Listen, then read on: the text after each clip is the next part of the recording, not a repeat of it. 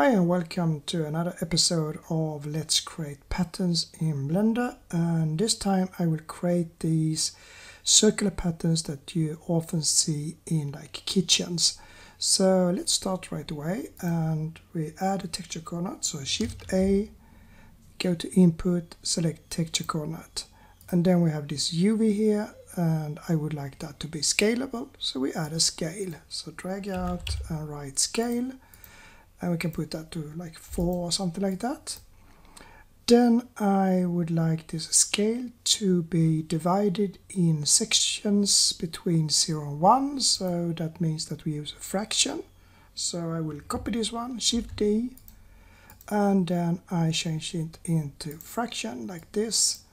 And now I also would like to move the center point from here to be in the center of this UV, and that we do with the subtract and the multiply node. So I take this one and just copy Shift D, change it to subtract and change it to 0.5 like that, and then I do multiply by 2. So Shift D, multiply by 2. So we add that in as well, make some space here so we can see it, and then I put in 2 here.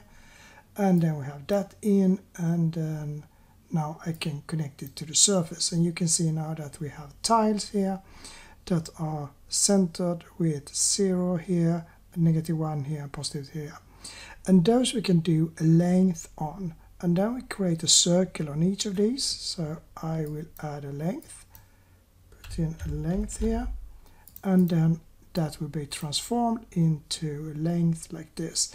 So then you get this circular pattern, and I would like this to be like a round circle that is like totally white here and then black in the corners, and we can do that with a less than. So I just add a less than here and put it to 1 and put that to the surface, and we get these.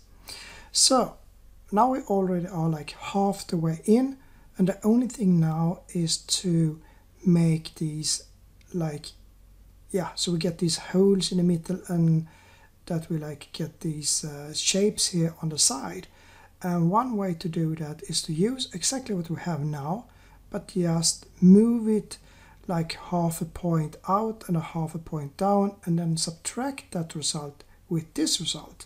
So instead of doing all this again, we can take it from the fraction here to the length and less than, and then after we select, we press Ctrl J or Ctrl G to make group node out of it, and then we have all the things we need now, and we can just go back and press Tab. So now this little node here contains all these circles. So we can just call it for circle. So we select it, and then we can go to properties and write circles like this. So if I now would like this to move 0.5 in one direction, then I just can add that in here. So I can copy this one, Shift D, and do an add here. Add, put that in here. I can change it to 0.5, 0.5. And if I put that in here, you can now see that we get like half here instead of it starting like a hole here. So all we have to do now is more or less to add these together. So Shift A, Converter, Math, and we add them together. And you can see now that we get this pattern here that I would like to have from the beginning. And the only thing is that it's gray here, and that is because this value here is 1, because we got that from this circle here, and this value here is also 1. But this value, that is 2, because we added the circle here and the circle here together, and then we get 2 here.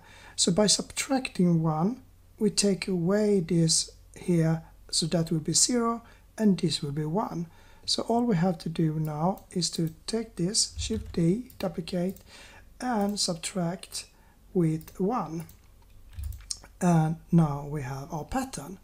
So it's not so complicated, but you need to know how to mask things out, because we're using two circles and then we mask them by subtracting or we add them first and then we subtract, and that is, I think, the hard thing with this, that if you add two things together it will become 2 and not between 0 and 1. So we suddenly go up to 2, but then we can subtract the result and then we just get the maximum value, which was 2 left, and then the rest is taken away and we get this pattern here.